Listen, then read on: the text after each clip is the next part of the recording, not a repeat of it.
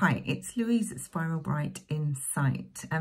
Before I get into what I want to talk about in this video, which is all about the full moon in Leo, I just wanted to say quickly, welcome if you are new to my channel. Welcome if you are a recent subscriber. Thank you so much for being here. And also a big thank you to all of you who are taking the time to comment on the content that I'm sharing and sort of share your own sort of opinions and views and experiences, because I really love it when I read the comments, and it really helps me to know that I am on the right track in what I'm sharing, when I know from what you're telling me that it is resonating and that a lot of you are kind of getting the same insight and the same downloads. So thank you so much. I really, really appreciate it when you do comment. So, and please continue to do so. So I hadn't ever sort of, although I'm obviously an astrologer and a galactic astrologer, I hadn't really planned on doing full and new moon videos. I know there's loads of people out there that sort of share this kind of information, but it seems to be what I am being guided to do right now. So without any further ado, we have a full moon in Leo on the 25th of January. Now, this is a particularly potent week in terms of astrological energies, because we've obviously just had the recent ingress of Pluto into Aquarius on the 20th, which was 2 days ago from when I'm recording this video. And we have the full moon in 3 days' time, and 2 days after the full moon, Uranus is going to station direct. So that is quite a lot of activity in the outer planets, Pluto and Uranus, and with this beautiful lunation sort of landing in between, incredibly potent, powerful energies that we are obviously being invited to navigate. And what I do with these sort of full and new moon videos is kind of give you a flavour of the energies from my perspective, and then pull out some of the fixed star and galactic and cosmic energies that are also coming through, and anything else that sort of jumps out at me. So we have this full moon in Leo is particularly it's a really beautiful one. We have Leo, so the moon is in Leo opposing the sun in Aquarius, and this lunation is happening at 5 degrees 14 minutes of each of the signs Leo and Aquarius. Now, before I get into the energies of Leo, just to sort of point out that 5 degrees and then the 14, which sort of goes down to a 5 when you add the 1 and the 4 together, so that's the double 5 energy. And the 5 energy is all about change and transformation. And sort of, if you think of it as numbers 1 to 9, 5 lies in the middle. It's like the pivot point, it's the turning point. So I really love working with the energy of the number 5. And incidentally, I'm in a personal 5 year this year, so I know that there's going to be a lot of change coming through. It's also about adventure and exploration, and sort of taking us out beyond where we might have been before. So it's really very exciting energy to be coming through within the chart on this full moon. But when we think about Leo, Leo is the 5th sign of the zodiac. So there you go, there's the 5 again. It is very much to do with courage, being and feeling bold, and there's a strong streak of creativity that comes through the 5th house and the 5th sign.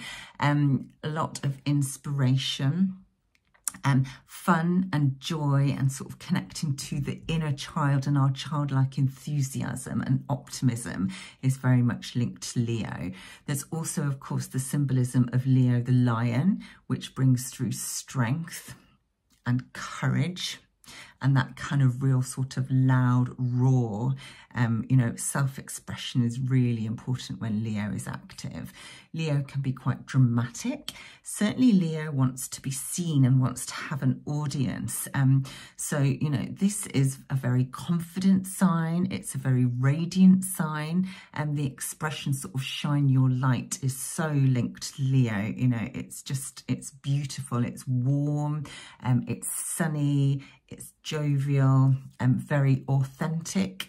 There's also a lot of passion that comes through with Leo, and also leadership, but not leadership of the sort of the bigger picture. It's about leadership of the self and being authentic and being truly all of you. So with Leo, the kind of the focus is very much about stepping into the wholeness of who you are. It's ruled by the sun.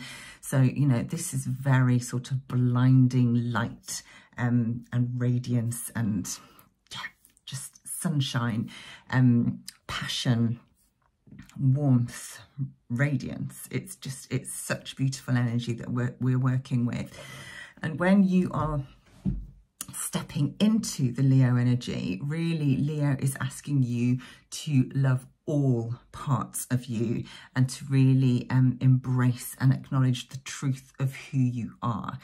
So, you know, this is, I can't really say it again, can I? But it is so beautiful, the energy of this full moon. Now, as always, when we look at the chart, there are other aspects, both with the moon and the sun, and also other planets that we need to take into account, because the energies, you know, this is a whole chart, so all the energies do have an influence in what is going on. So there is a fixed T-square because the sun and the moon in opposition are lying in a square to Jupiter at 6 degrees of Taurus. Now, T-squares can be a little bit challenging, especially when the sign is, well, when the energies are fixed. T-squares kind of create a big sense of tension, and really something has to give. But when I look at squares, I always see them as opportunities for growth, because where there is tension, there has to be action. You cannot avoid or ignore a T-square when it's in the chart. And the fact that Jupiter is forming part of this T-square, Jupiter is about growth, it's about expansion, it is about our spiritual selves and our belief systems. And the fact that Jupiter is in Taurus just means that any change that comes about through this full moon and this lunation is likely to create quite solid, tangible and lasting change because of the Taurus energy. And so, you know, this is about expanding into the whole of you, but acknowledging as well that it isn't always easy and that it does take some effort and some challenge along the way, that you do have to push through some resistance when you are trying to embody this energy. And there are some interesting squares with Mars, which is squaring Chiron in Aries, Chiron being the wound, and in Aries of the identity of the self. So whenever Mars is active, Mars is energizing, motivating, sort of giving you a real boost of life force and energy to make things happen. And of course, with this square energy, again, it's about growth, it's about pushing through resistance. So Mars is really saying, you know, it's time to really face that wound of the self. And with Leo trying to encourage us to step into the whole of who we are, and to sort of take leadership of the self, these are really interesting and very beautiful, supportive energies, even though they are squares.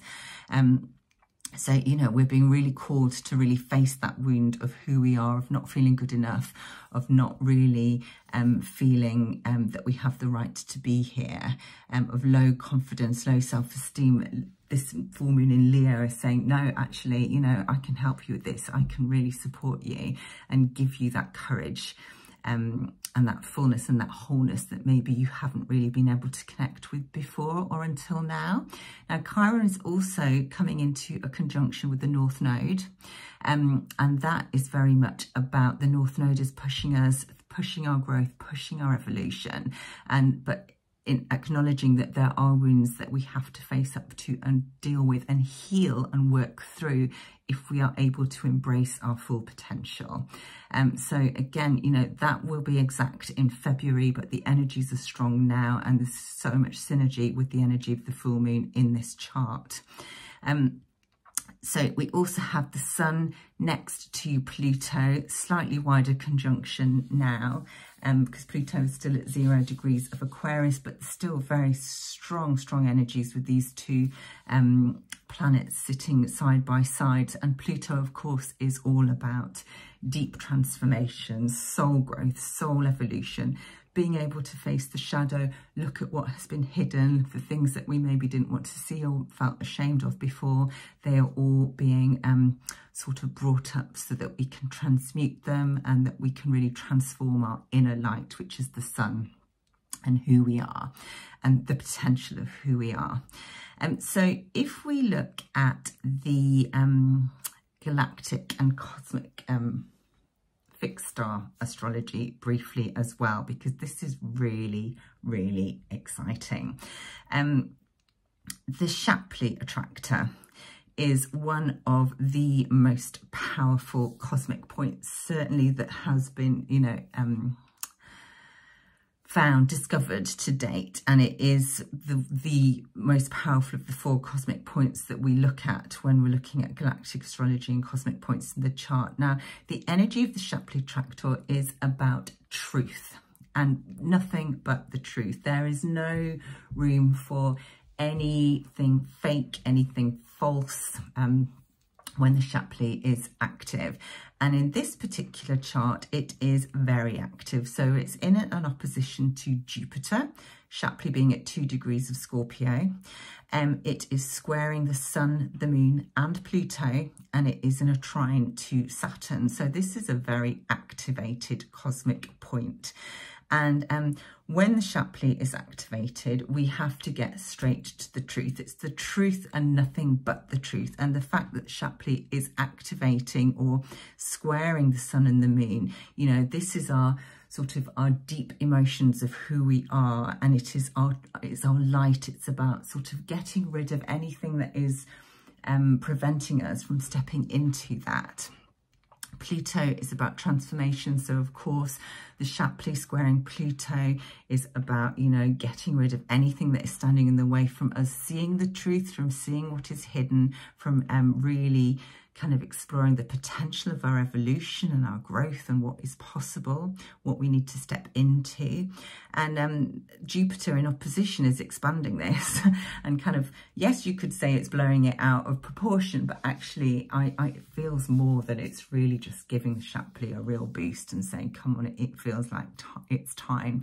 And the trine to Saturn being in Pisces is, you know, Saturn in Pisces is all about our spiritual growth, our spiritual maturity and mastery. So again, you know, Shapley is removing anything that's sort of standing in our way from seeing the true potential and what, you know, what we can actually get through and achieve this time.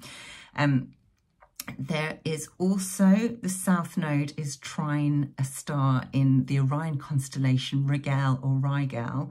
And for me, Rigel, I'll pronounce it that way. I know everyone has slightly different pronunciations for these fixed stars.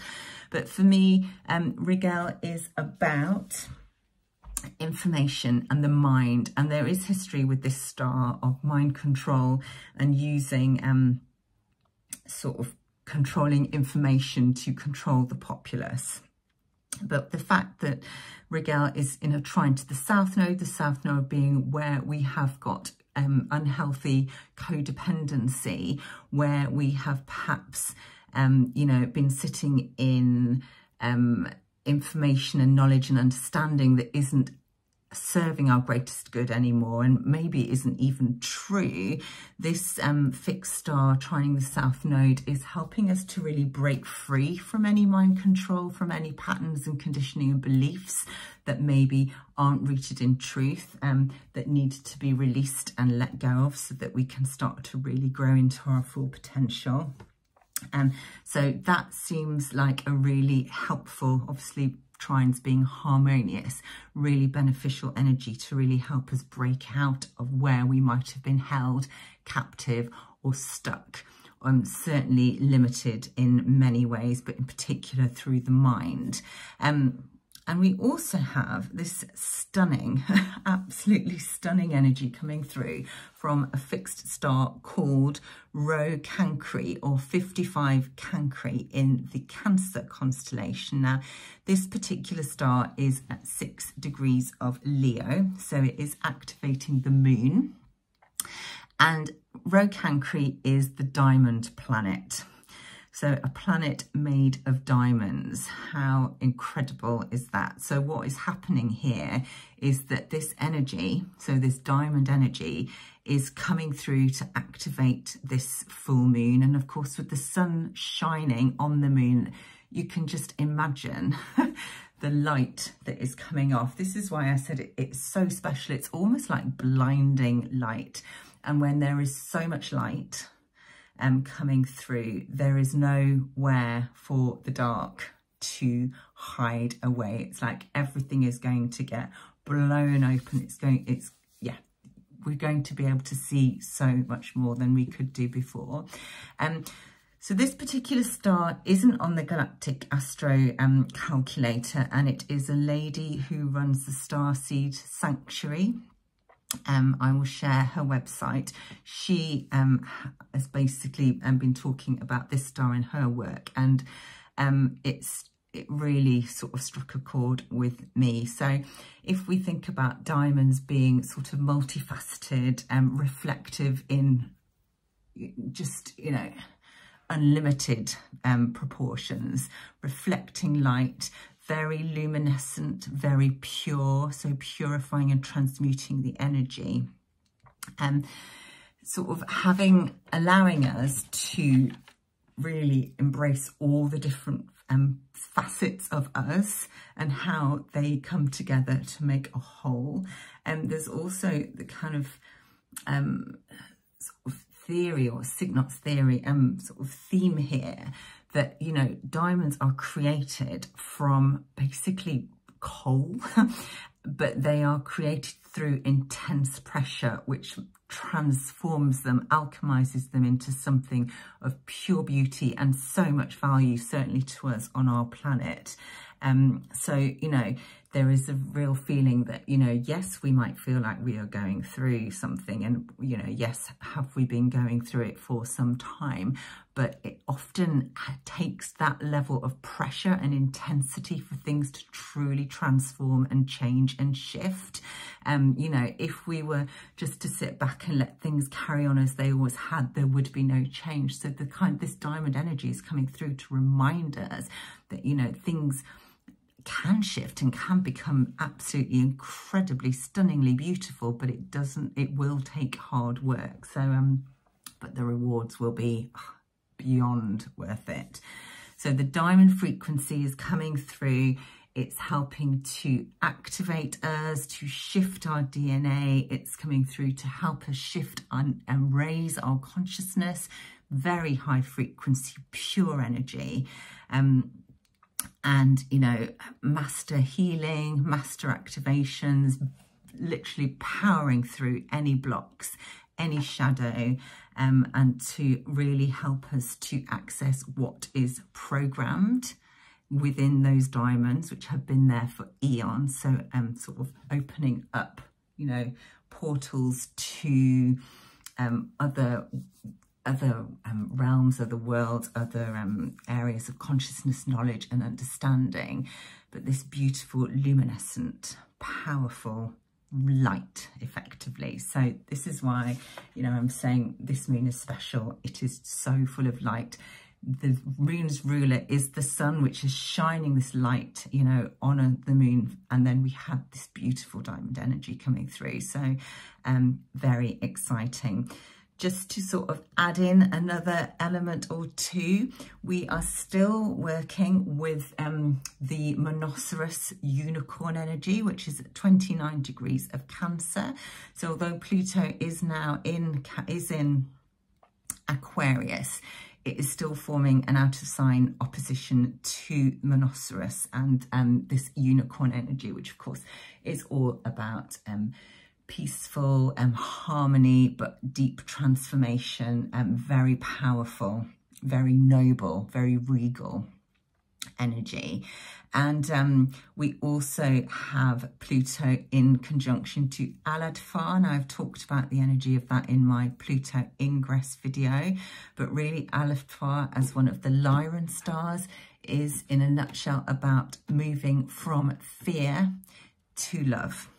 So with Leo being so much about heart consciousness and asking us to step into our heart, to act from the heart, to see from the heart, to feel from the heart, and to balance out that energy, the strong Aquarian energy, which is very much in the head and the mind, and coming into the heart, coming into the body, which again I've been talking about a lot recently, because that is where the activations take place. That is where we kind of embrace the whole of who we are, step into the fullness and the wholeness of ourselves, and we can start to shine like those beautiful diamonds and that Rocancrean energy.